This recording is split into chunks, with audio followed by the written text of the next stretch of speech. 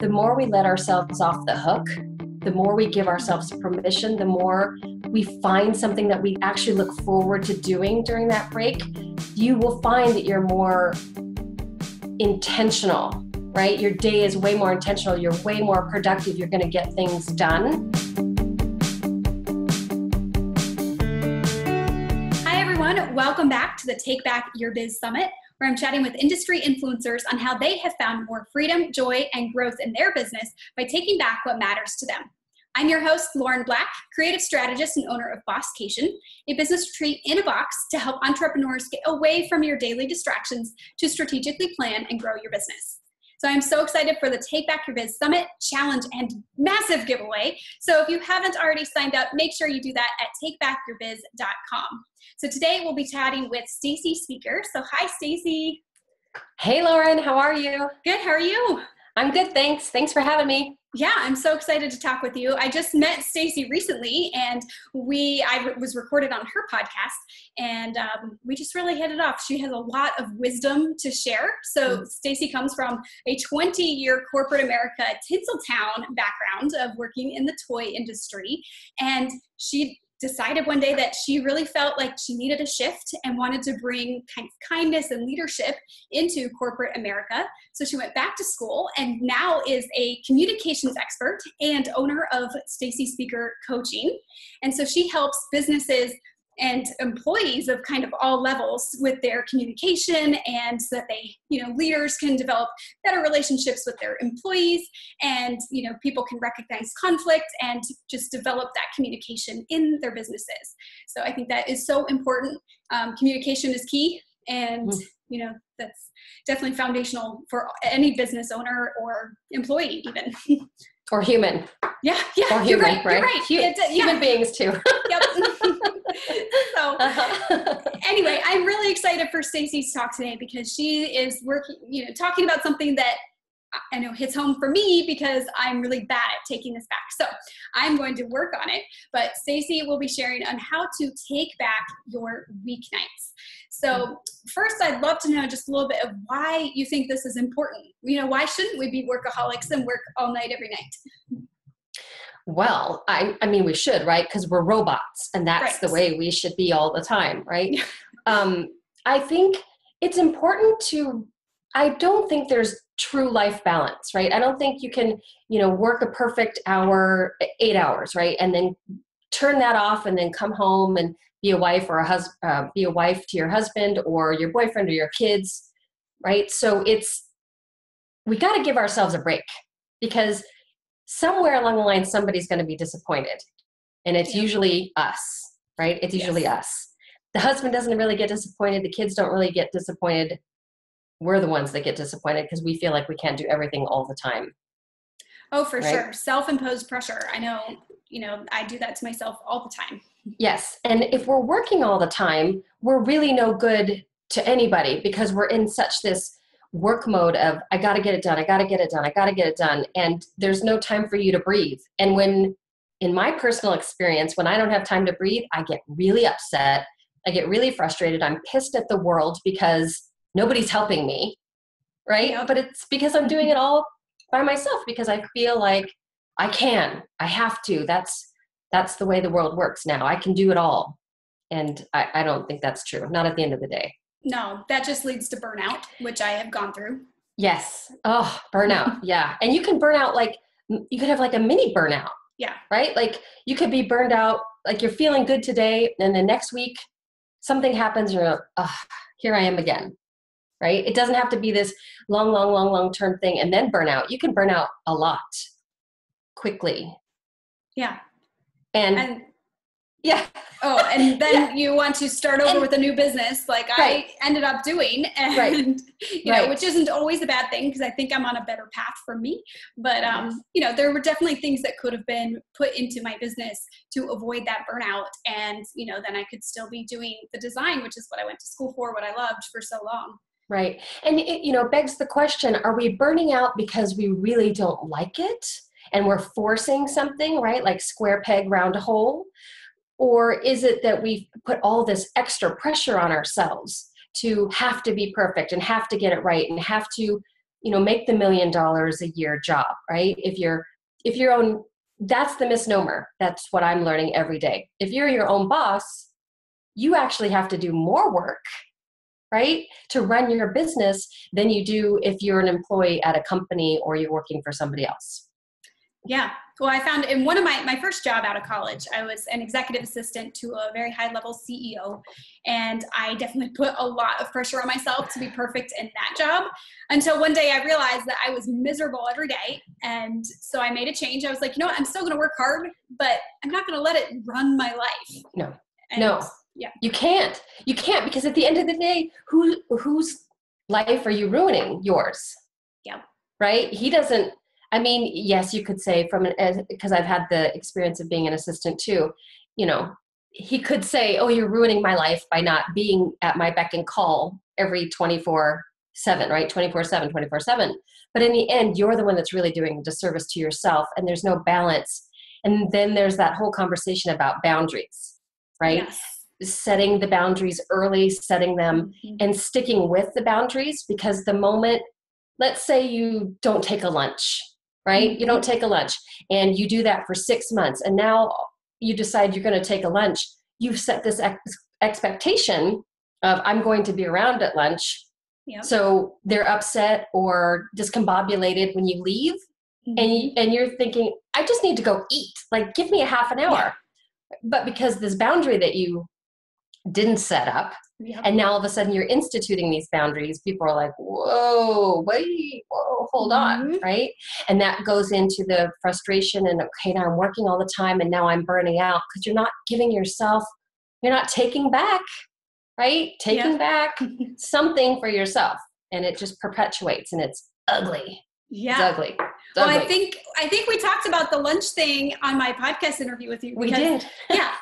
When I was working there, I never took a lunch break. And then finally my husband would be stopping by for lunch one day. And so I'm like, I'm going to take a lunch break, and I'll put the receptionist in front, in charge of the phone. And then 15 minutes in, I get a call from my boss, frantic, need to come back to the office. What were you thinking? Why are you leaving? And, I saw someone in my next corporate job doing design. I saw someone else who never took a lunch break, and the same thing would happen to him. So I made sure to, in that job, take my lunch break for the full hour every day, and, not just work through lunch. I could have worked through lunch, but, I set that boundary. Yes, absolutely. Right. And that's the funny thing too, is that if you have a work ethic, right, if you care about your job, if you care about your boss, you have this drive to put yourself, right. I want to be good. I want to look good. I want to do a good job. And all that does is cause you stress and anxiety. And then you get into the why me's. Why am I always working? Nobody else works. I don't understand. Yeah. Right? It's this loop. It's a loop. It's really hard to get off of this hamster wheel that we put ourselves in. Yes. So what are some ways that we can proactively take this back, or for those who are maybe starting fresh somewhere, put this in place before they fall down that rabbit hole?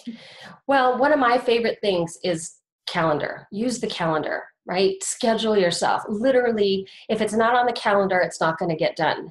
So if you're just starting your own business, or if you've been doing it for a really long time, or you're working for a company, right? It doesn't matter. You're in the work world, right? Schedule yourself even down to meditation, right? I'm going to meditate in the morning from 7 to 7:15. And then I'm going to commute from 7:30 to 8:45. Because if you live in California, that makes sense to you, right? Maybe 9 o'clock. So then, schedule the meetings. And if you have a boss that you're responsible for their schedule, or you have a team, make sure that the schedules integrate. So it makes sense, right? So they know where you are and you know where they are, and give yourself an hour for lunch, or maybe it's a half an hour, right? Maybe it's a half an hour lunch and half an hour to read. Yeah. Right. And then end your day. I am done every day at 6 o'clock, right? Or whatever time it is. Now, I hear everybody out there saying 6 o'clock. Oh my God, that's really early. What are you talking about? 6 o'clock. I still have 1,000 things to do. Yep. Well, you can stop at 6, have your family time or your personal time, whatever it is that kind of re-energizes you. And if you feel compelled to go back at 9 o'clock or 10 o'clock at night and get a handle on stuff, that's okay. It's okay. It's not that you have to stop at 6 o'clock and then not do anything, right?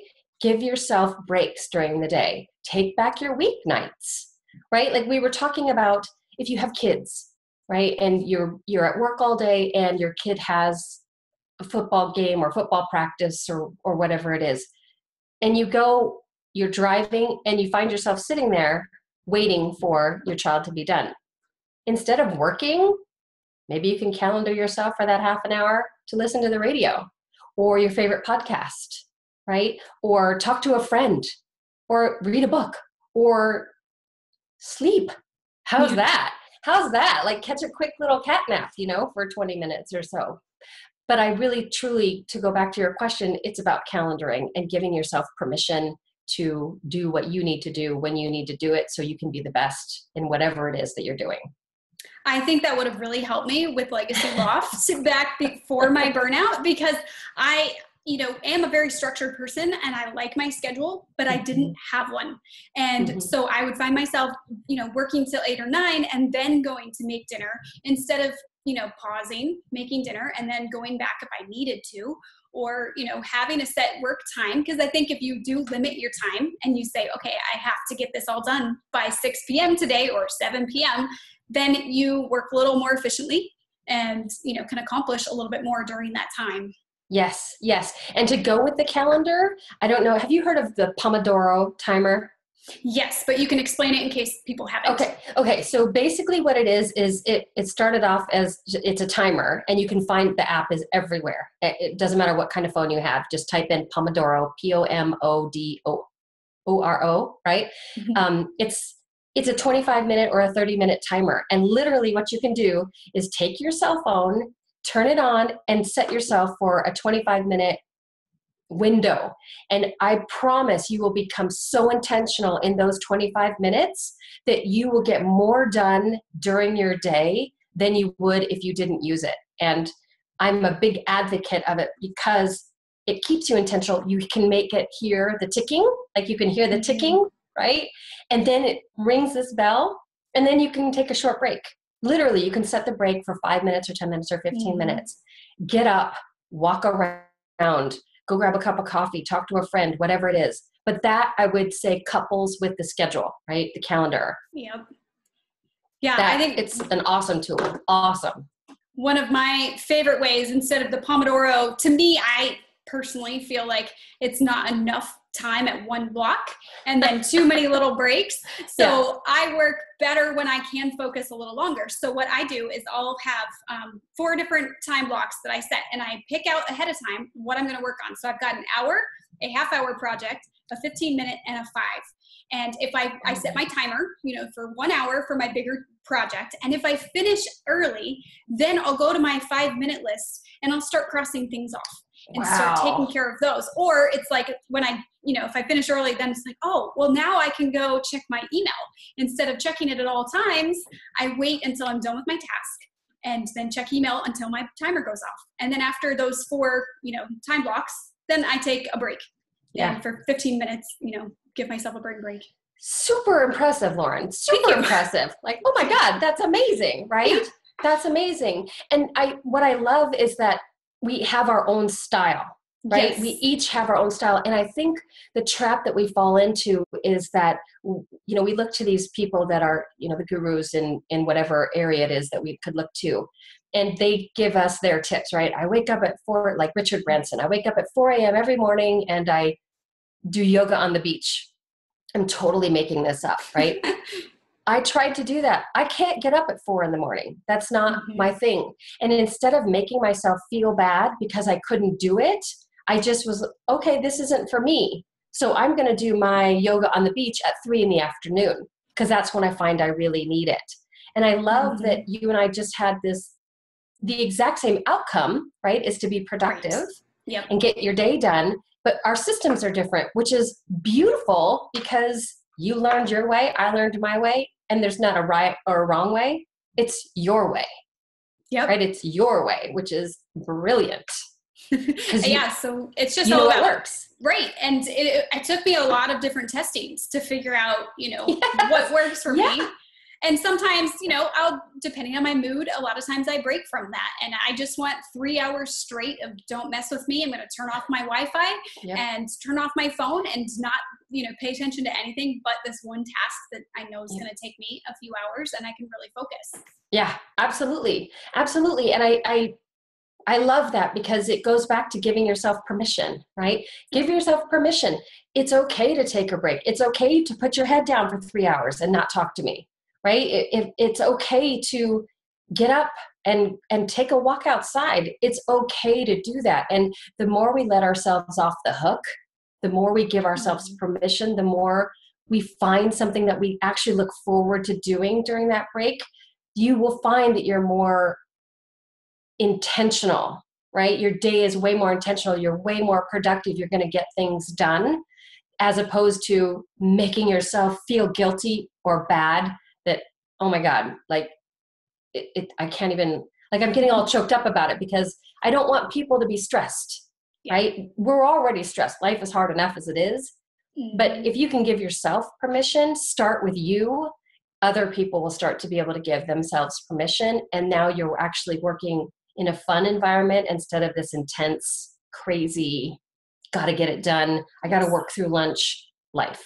Yeah, well, I have recently been getting better about that, my sister lives on my street. And so my two little nephews, that they're both under 3 years old, they'll come over on a walk, or I'll be on a walk and stop by her house and play with my nephews. And, originally, if it were, if she's coming by at 5 and I still had an hour of work to do, I would be, tense and frustrated and stressed of like, how am I going to get my work done? And now I'm like, you know what?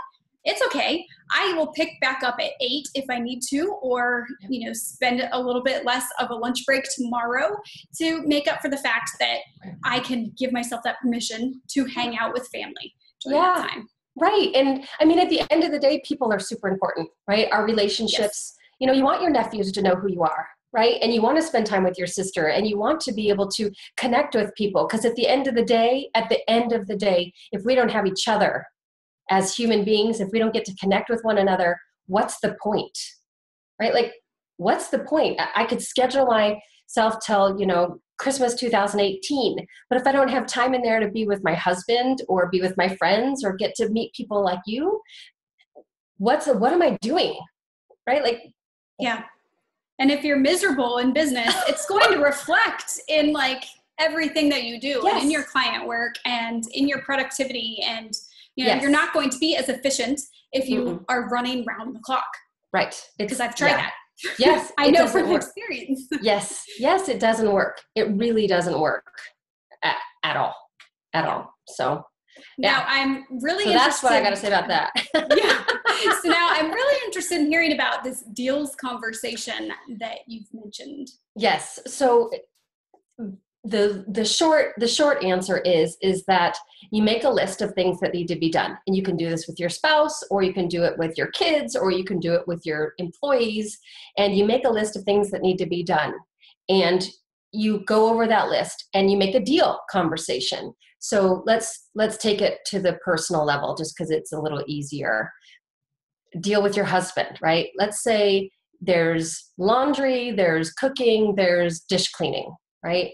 And that needs to be done, right? This stuff needs to be done. So what you can do is make a deal. I'll make a deal with you. For the month of November, I will take on doing the laundry and cleaning the dishes, right? And he could say, well, I would rather do the laundry.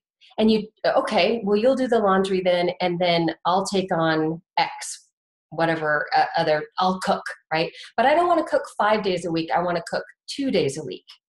And, so it's this conversation. It comes down to having a conversation with somebody. You make a list, you sit down, and you can start off by saying, if I had it all my way, Lauren, I would want to do nothing. But obviously that's not it, right? Life has to happen. So you write it down. If I had it all my way, I would always do the cooking on Monday, Wednesday, Friday. I would always pick up the kids from after school because I want to spend time with them. And I would always take us to breakfast on Sunday morning. That's what I would love to do always. And the husband might come back and say, okay, but I want to do breakfasts on Sundays. So if I had it all my way, this is the way it would look. And then you start to dissect it, and you can break it up into different buckets. And you can transfer that into an employee environment too, right? I'm the boss, and if I had it all my way, I would really love to just write copy, research new clients, and then do client outreach. And the employee would do whatever the employee is really good at. The employee is really good at social media, right? So they would take on the social media. And it could work for a little while. And then maybe 6 months in, 4 months in, it doesn't work. So you have that conversation again. Something is kind of off. Maybe you find that you really do like to do the social media outreach. So you have the conversation with your employee and say, okay, I would really like to take on the social media part because I feel like this is a way that we can broaden our customer base, right? And the employee could be like, okay, can I help you with that? How can I support you in that? How you can support me is, how about you take the content? You write the content, and then we can put the social media together. So it's definitely a system that can bend to whatever it is that you want to do with whoever it is that you're doing the conversation with. Does that make sense?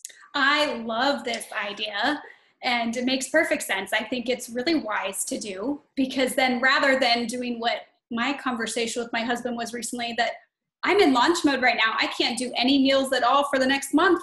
So figure it out. Right. Instead, it would say, okay, maybe I should, you can make a little deal, and I'll, do meals twice a week, and it might be something easy like sloppy joe or, taco night, but it's going to be something that I can handle during this season in my life. Yes. And here's the trick. You can't complain then, right? So if you're going to do sloppy joes, your husband can't complain, right? That it's sloppy joes. That's not fair, because you've had the conversation already and you've put a deal into place. But the caveat that you can use when you go into having this conversation is, look, this doesn't have to be forever. Let me get through the launch, and then I will take back, 5 nights a week of making dinner. I just need your support, and I want to do this through this deals conversation so we both know who's responsible for what. So I don't have to get upset with you because dinner isn't on the table on the night you said you were going to do it. Yeah. Right? Yeah. Yeah. It's beautiful. It's genius. I need to implement that today. Yes. And it might not work. Give it some time. It's not going to be perfect. You're going to have to figure it out.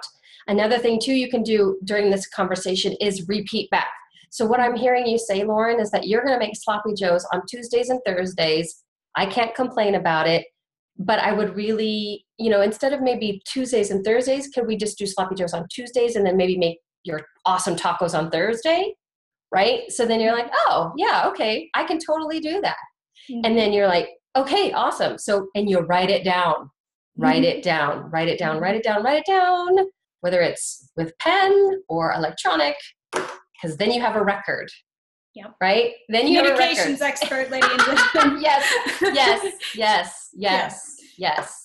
So, and it's two ways, right? It's a two-way street. Communication is not only talking, but it's also listening. Yes. And if you repeat back what it is that you heard, now you have an opportunity to have the discussion together. Mm-hmm. So there isn't hurt feelings later on, or misconceptions later on, or upset later on. Yes, that's very important. Mm-hmm. So what are some ways that you have kind of taken back your weeknights? Well, I am absolutely scheduling myself. So what I do is my husband gets home around, it varies, between 6:30, 7:30, right? So it's just different. So instead of me getting upset that he comes home early, I just, in my head mentally, okay, he's going to walk in at 7:30. So what I do is I shut my computer down. I turn off email at 6. Then what I do is I go and I do something that makes me really happy. Maybe it's listening to my favorite music, or I go outside and walk around with the dog. Something that transitions me out of work mode and puts me into woman, wife, human being mode. Mm-hmm. Then when he comes home, whatever time it is, if he comes home early, then I'm awesome, right? Because I'm prepared. If he comes home later, awesome, because I have more time for myself. And then we spend time during the evening, right? If it's 7:30 or so, we're having dinner, we're talking, we're laughing, we're watching a TV show, maybe we go out, whatever it is. And then what I do is I check in with myself. So if it's like 9:30 and I know that I've got something really big coming up the next day, I'll check in, make sure there aren't any fires that I have to put out, give myself permission. And I tell them, babe, I just need a half an hour so I can check, you know, give me a half an hour. And then I go and I check it and then I feel good. And then I can, proceed with the evening. So I'm very intentional of shutting it down and then checking in with myself a little bit later. That's how I've learned to take back my weeknights. So I can be with him or be with friends, right? If you're going out to dinner with friends or your kids, right? If you have kids that you want to play with. I don't have kids, so I have nieces and nephews. Me too. Yeah, right? And you want to spend time with people and you want to, taking back your weeknights could be sitting on the couch and just reading a book, right? Or binge watching This Is Us, which is like my favorite show ever, right? Or making yourself a really beautiful, gorgeous, amazing meal with a glass of wine. Whatever it is, taking back in my mind is putting yourself into something that you love to do. You love it. It's your thing, right? It's your luxury.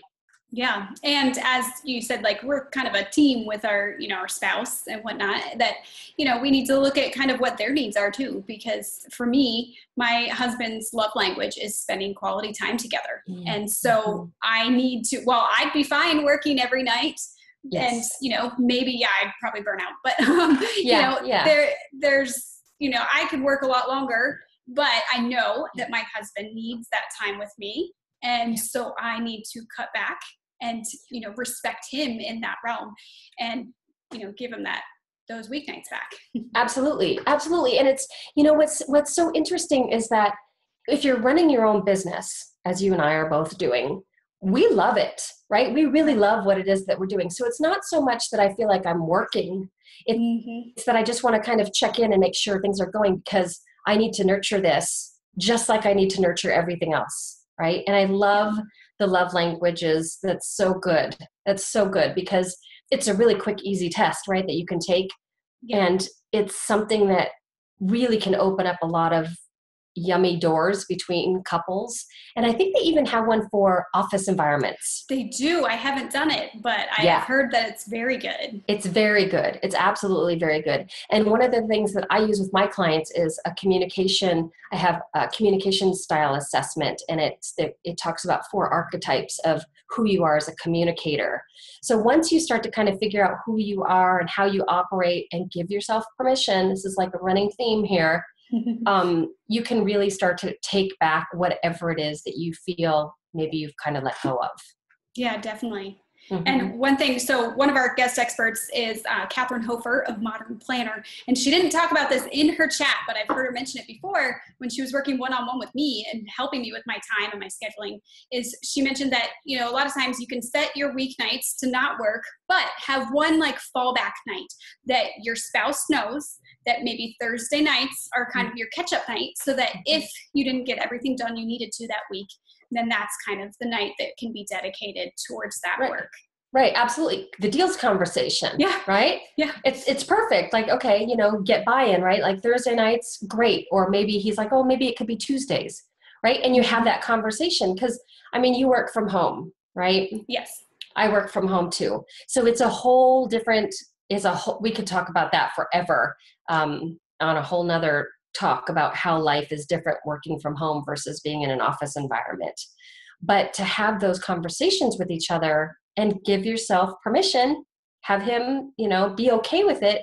It's like when I'm getting ready to get on a conference call with one of my clients, I'll check in with him first. Hey, I'm going to be offline for about an hour. Is there anything that you need from me before? No, I'm totally good. Awesome. So now I don't have to worry about him. I could just be totally present for one of my clients when it comes time to have our coaching call. Yeah.